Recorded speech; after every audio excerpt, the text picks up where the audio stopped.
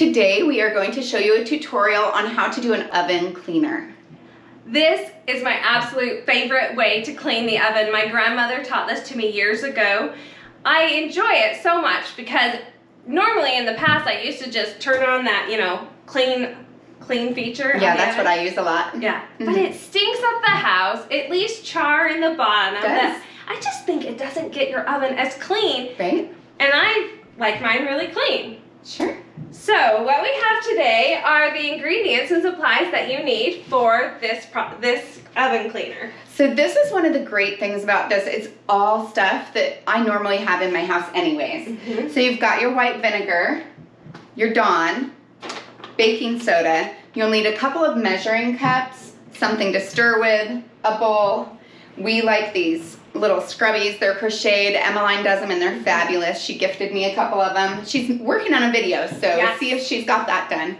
And then rags. You'll want old rags because by the time this is done, the rag portion is gonna be pretty well destroyed. These throw in the washing machine and you can just use them all over again, which is why we love those so much.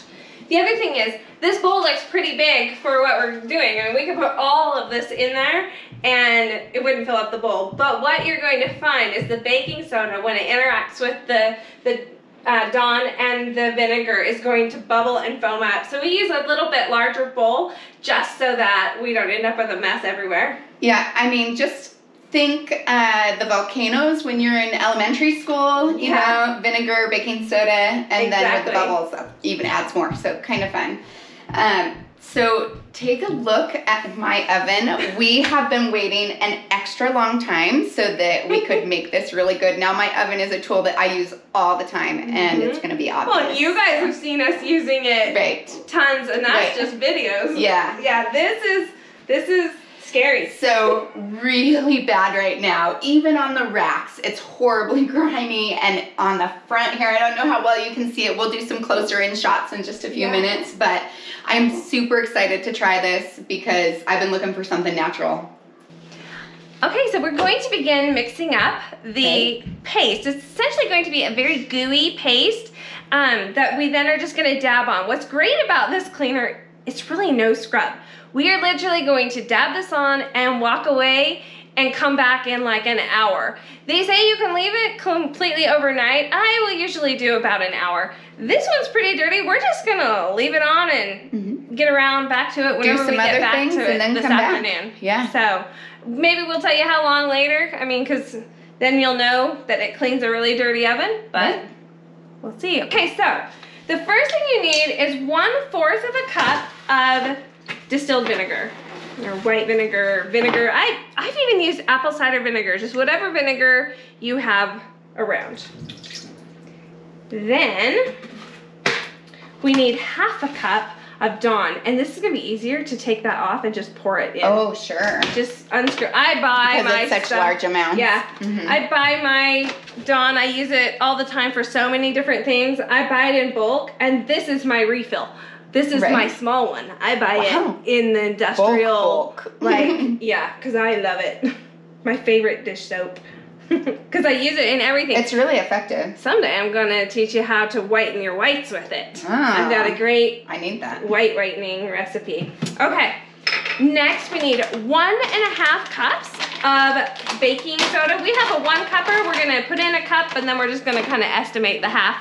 And then this is going to start foaming as soon as she drops the baking soda in here. So we see it go, beautiful. As we stir, it's going to kind of foam up a little more. And what we're going to do is this is going to create a thick paste. See how that's doing that? You want to give it a stir? No, that's pretty fun actually. It is. My kids actually like to help me do the dab on part. I was just thinking that my kids would probably like this. It's fun. They like to see the fact that they don't have to do any scrubbing. Also, guys, this works really good on bathtub grime and like shower grime. That would be good too. Yeah, I use this mixture. This is my go-to cleaning mixture, and it doesn't strip paints. It doesn't do anything. I mean, so it's gentle but effective. Yeah, I even use, minus the baking soda, I even have a variation of this to wash your car with waterless car wash. Because when we were living down in California, there was water shortages. Right. Okay, what do you think? Okay, That's perfect. Let's open the oven. Sounds good. Okay, so now you have a close-up of the oven. This is so simple. All we're gonna do is bring our bowl down here and our scrubbies. We're going to clean the racks also, but we need to pull them out first because they're going to be in our way. You could just feel the grime on these. Oh, they're really bad. I'm actually really excited to do this. I've been telling Marie, we need to get your oven clean with our stuff.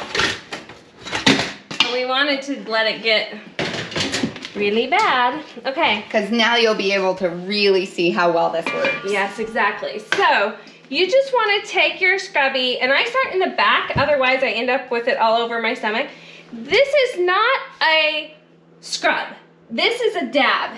You just want to get it on here. Just dab it on, get it nice and thick. And what it's going to do is it's eventually going to kind of dry as the hours pass, and then the washing it off, it will literally just wipe off. There will be no scrubbing. As far as the top goes, avoid your elements. You know, you shouldn't have much around them. You can wipe off those a little later. I think the majority of everything is down at the base. At the base, yeah. And the front here. Because that's where everything falls. Mm-hmm.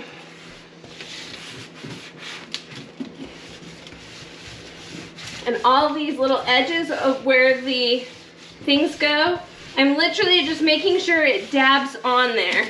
And I'm barely running my hand. There is no no scrubbing. There's no scrubbing to this, which is my favorite part. Right. Okay, now we're going to. And these charred bottoms, like we could have pulled out some of this, like had we wanted, but we don't care. It'll just come out. It'll just come out.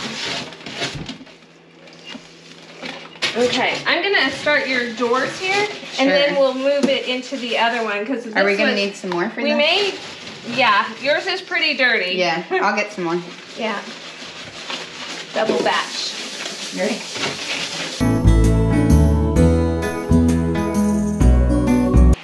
Okay, so we got our second batch here.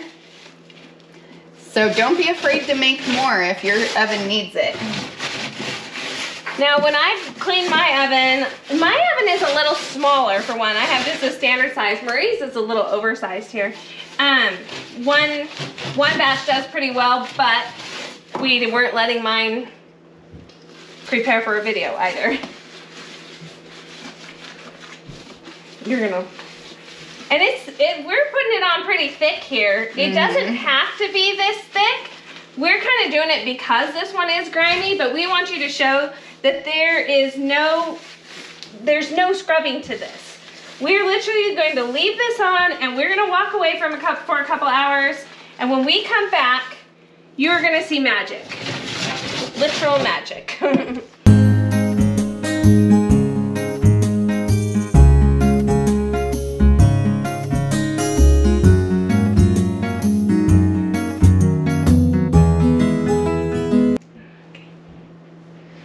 Okay, Marie, I'm super excited about how your oven is turning out. Me too, me too. So this is gonna be fabulous. I just can't wait. You can already see like the grease and everything melting. Like look at that chunk ran down and it cleaned it as it went. Right, right. Like no scrubbing required. The first thing we need to do is we need to remove the racks. And you can see there's just, the stuff's coming right off of them as well. Racks are kind of tricky because they're so, edges of them and they're round, like round bars and everything, they're a little more difficult to kind of scrub, but you could have just put those in if you have a deep enough and big enough sink, you could have also just stuck these in the sink and done them right in there. The next thing is well, I'm gonna give you some information, okay? We need to scoop out as much as we can before we start adding too much bubbles. We ended up doubling this batch of oven cleaner. And so, you know, we have a whole cup of Dawn dish soap. And you know, the tiniest little teaspoon goes so far with Dawn. Right. Like, we could fill your house up with bubbles with this. Yeah. So let's start by just coming in here and scraping stuff down. Scraping off the worst of it. Now, you see how this is kind of dried? That's what it's supposed to do. You know, the longer you leave it, the more dry it's going to be. We're just trying to scoop some of these chunks out of here. And we've left it for a couple of hours now. Yeah.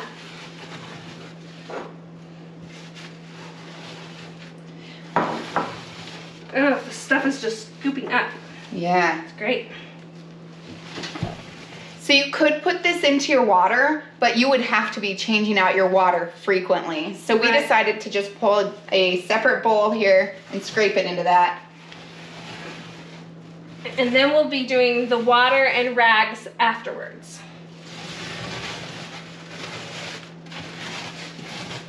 And this stuff is just coming right off. I mean, look at all of this. That's quite a bit there. I think so. Let's shift to the rags now. Okay. Here, take this one. Thank you. So we can do this one of two ways. We can take the rags and just soak them up and start wiping. But honestly, it may be good if we rinse those out and do one wet scrub over to try to get everything moistened. Sure. Because it will come off easier. So we're gonna just wash those rags real quick, the scrubbies. And just use that to get it nice and wet.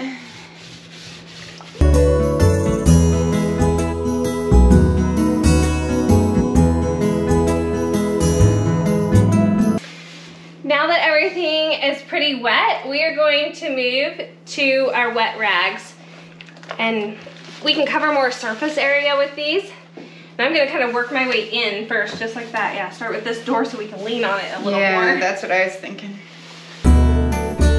It's times like this when you're really glad that you're doing YouTube videos. With a partner. Right, with a partner. Two of us cleaning the oven. Right.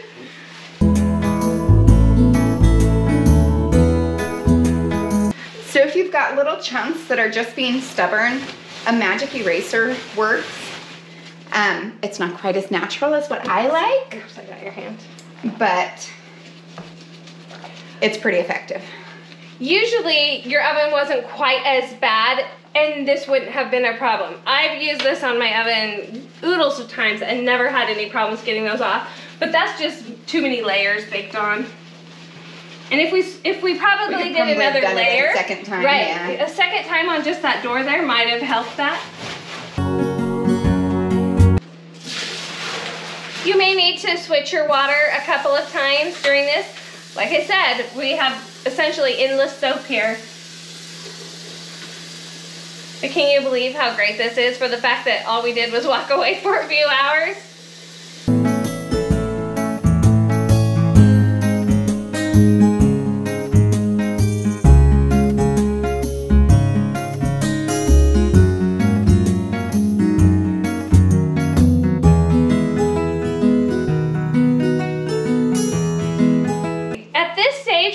To get down to the lesser amounts of soap, it's really good to use cold water in your bucket because it will reduce the amount of bubbles. So see that, how now that I'm down and with straight cold water, the amount of bubbles has reduced and we have that oven door looking oodles and oodles better.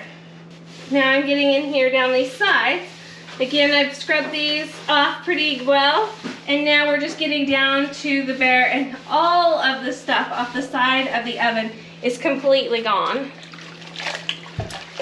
So now I still have a couple of little black specks that are really being tenacious here and sticking on. So I'm just gonna take a brand new razor. You have to be careful though, because a lot of times there'll be like linings and stuff on here that you don't want to scratch. So just be gentle if you're gonna use this technique.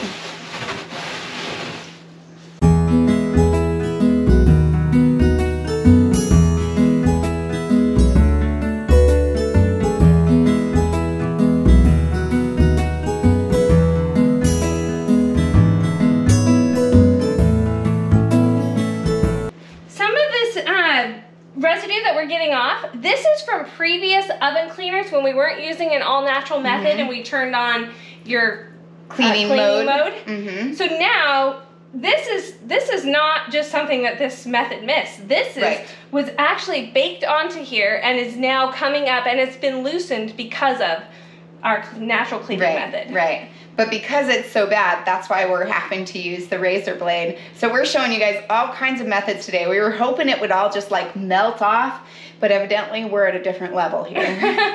Exactly.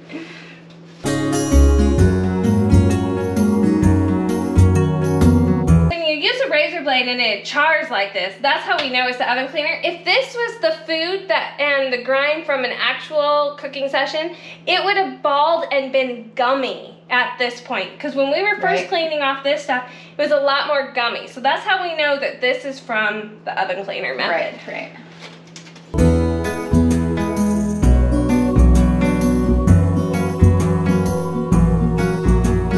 Look at that. That is the non-cleaning part from today. Right. That's how much was left after the oven cleaner last time. Yeah, not bad at all. No, it's not bad at all, but that's gross to still have that in there. It is. And that's because we normally use the oven cleaning method and then just like wipe out the big stuff on the bottom. So we're going to be a little bit more thorough about this in the future.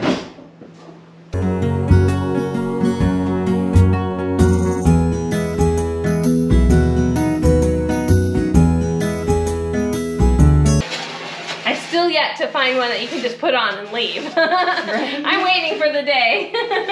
Abracadabra. There's always a little bit of work involved. Yeah.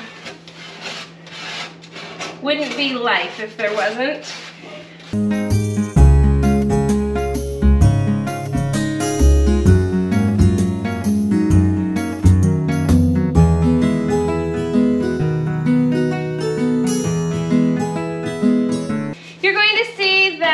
As we were doing this, it dripped through from the cracks, so that you'll want to open up your oven door, and you'll want to, your drawer underneath it, and you'll want to clean that off, not let it fall into whatever items you keep in your drawer. So we are now done with the oven. Look how clean it is. I'm not afraid to touch it. Yeah, exactly. It's fabulous. Now, I'm not gonna let it get that bad again, but with the tools that we used and the solution that Emmeline gave me, we were able to get this clean in a relatively short period of time. Really short amount of time. Yeah. Had we started just scrubbing in on this with water and scouring pads and things, we would have been at this all day. The fact that we could leave it for a few hours and then come back, and it's been less than an hour to completely scrub out this entirely dirty oven. Now the worst part was probably cleaning these racks. We found that steel wool was the best thing to help with that. Now if you have a deep enough sink, you could even dilute this solution a little bit with just water in the bottom of your sink and lay these down inside. That would really help. My sink, Marie has a split in her sink, so it doesn't work for hers. My sink at my house, I just pull my racks out and just lay them right down in the bottom and just make this solution, dab it all over it, add water to keep it moist, and then when I come back, I can usually just pick up my racks and this stuff has come off pretty well. We also noticed that because of the cooking oven cleaner, the racks had that same gunk that was on the bottom, plasticky feeling stuff, coated onto these, and we really scraped that off so that the next time we go to clean Marie's oven, it's not gonna be bad at all. Honestly, I don't think I'm ever gonna use that cleaning segment again. I think I'll just do it like this. This is a much better method. Well, we hope that your oven is now sparkly clean, just as ours is.